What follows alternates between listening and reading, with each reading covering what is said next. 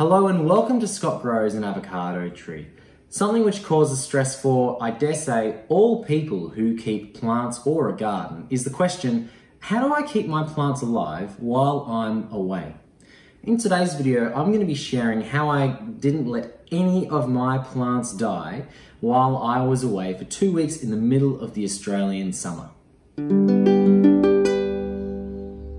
I'm going to be splitting this video up into two halves. The first half will be looking at how I kept the plants in my outdoor garden alive, and the second half will be focusing on my indoor plants. Now, I might sound a little bit like a madman at sometimes, but my goal is to set up a system which works, it's not stressful, and it's pretty low maintenance for all parties involved. And if the system works, it works. Let's start outside. The Australian summers are hot, many days reaching above 40 degrees Celsius, oftentimes with wind, and this just dries out soil.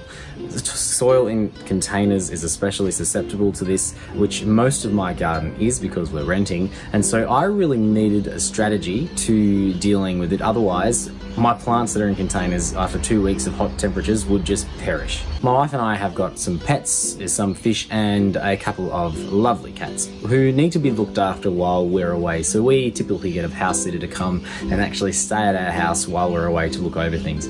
Now, I could get them to hand water everything, and I have done that in the past, but just because of the nature of it, it would take 20 to 30 minutes to water almost 100 containers, and it really is quite labor intensive, and I didn't want to put my house sitter through that, especially because I've done it in the past, and just because it's such a time consuming task and you need to know what you're doing, it's very easy to lose plants. So to get around that, I have set up a system which is automated. I've set up an automatic irrigation system. Pretty well everything in my garden is now on a drip line, so it's got a little dripper which will deliver an even amount of water while it's being watered, and I've even set this system up on a timer so that it comes on at the same time each day.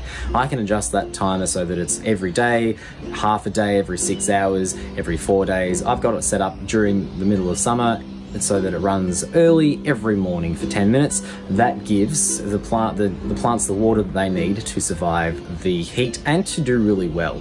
Now, some of the plants in my garden are not on this system because they don't need that much water. My avocado trees, for example, and as I've discussed before, really don't do well with that much water.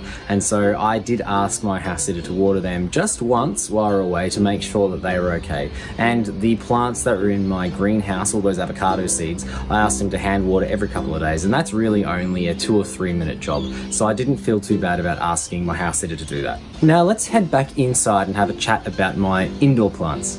My indoor plants are a different kind of case though.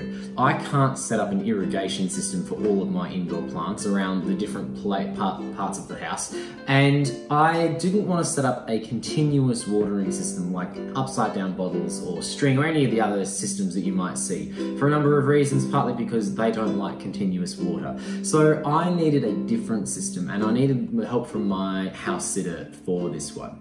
There are a few things that I did to simplify this task for my house sitter out of courtesy. I needed to give simple instructions. I told my house sitter exactly when I'd like my plants to be watered. There are a number of plants that I water weekly, and I told my house sitter when would be the best time to water those on the weekend when I would usually do it myself, and the plants that I water less frequently than weekly, I just left. So I watered them before I left and after. And knowing what my plants' needs were really important for this. There ended up only being a dozen or so plants that required watering indoors while we were away. So to make it easy to identify which plants they were, I just got some sticky notes like this, and I either stuck them to the pot, or if they were having a hard time sticking to the pot, I'd just slide them underneath.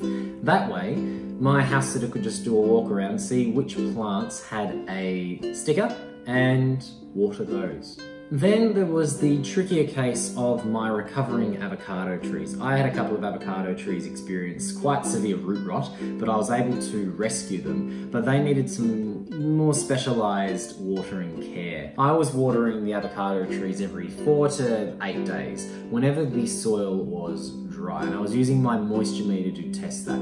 If it was cooler weather, it'd be less frequent. If it was hotter weather, it would be more frequent. And it is very important that they are not overwatered, because overwatering kills them because of the root rot. So for these very sensitive plants, I needed to take a little bit of extra care when explaining to my house sitter what they needed to do to keep them alive. So I actually showed him how to use my moisture meter, and it is very simple and it is a quick task, and so that's why I didn't feel uncomfortable getting them to do this. So I just showed him how to stick it in the soil, wait a minute, and see if the plant soil was dry enough to water. Now, this is telling me that this avocado tree here is ready to be watered, and you can actually see the leaves getting a little bit droopy. So I just told him how to do that, and the avocado trees continued to recover while I was away. And there we have it. To keep my outdoor garden alive, I set up a comprehensive watering system which runs on a timer, which is something I use anyway because it is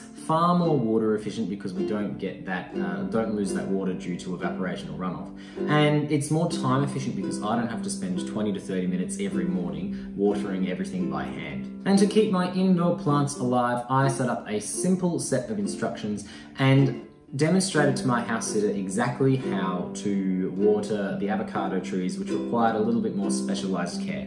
Going away is a fantastic thing to do if you're able to do so, and not having to worry about your plants or your garden is fantastic. I hope that some of the tips that I've shared today have been helpful, and I'd love to hear what your tips for going away and looking after your plants are.